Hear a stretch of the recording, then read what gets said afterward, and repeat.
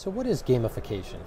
Well, gamification is the process of using game thinking and game mechanics to engage audiences and solve problems. In a sort of simple way, it's taking the lessons that game designers have learned over 30 years of the digital game business and applying them to contexts that aren't typically thought of as games. So what are some of the best examples or the most known examples of it? Probably in the technology industry, the most obvious example is Foursquare, right? Which comes after 2 generations of mobile social networks that sort of failed, including the previous startups of Dennis and Naveen, Dodgeball. And they effectively brought a game mechanic or a series of game mechanics in like the mayor and badges in order to solve a core problem in the design of mobile social networks, which is if there aren't enough people located near each other synchronously at the same time to make something like, hey, I'm here, let's go for a beer, actually work in real life, you need to do something else so that enough people enter that system so that that interaction is meaningful. Okay. Another good example is probably Nike Plus that's had a big broad effect on people. With the inclusion of small quantified self technology that gives you feedback, biofeedback on your running and other physical activities, Nike built a completely gamified system with levels, badges, leaderboards, challenges, rewards for people who run frequently.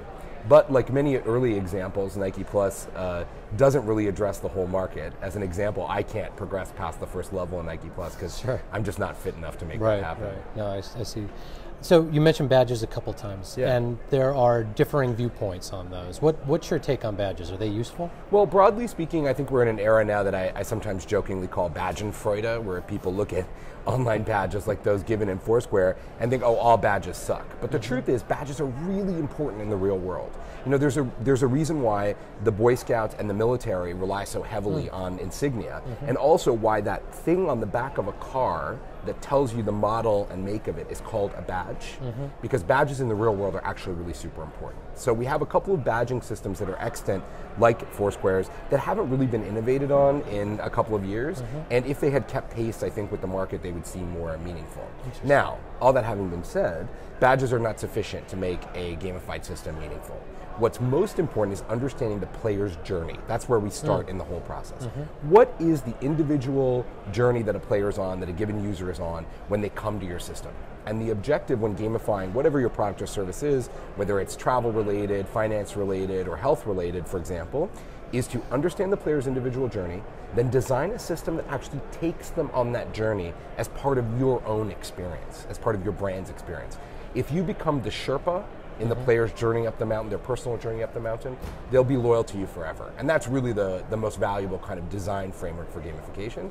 And then there are all these mechanics that we use, like points, levels, badges, leaderboards, to make it meaningful and to create interaction. So last question I have for you. Sure. Are there industries or examples where gamification would not apply? I get asked this question a lot, Mac, to be honest, and I think, let's just take an example together that we can work through while we think about it. So for example, cancer. Cancer doesn't seem like fun at all. And so typically we wouldn't want to add a game experience to something like cancer. But we know that when patients are presented with a reward system that incentivizes them to take their medicine and appear for medical appointments on time, they improve their adherence to the protocol. Right. And we know that when professionals like doctors are given incentives and rewards to make sure that they follow appropriate protocols for patient treatment and care, that results go up.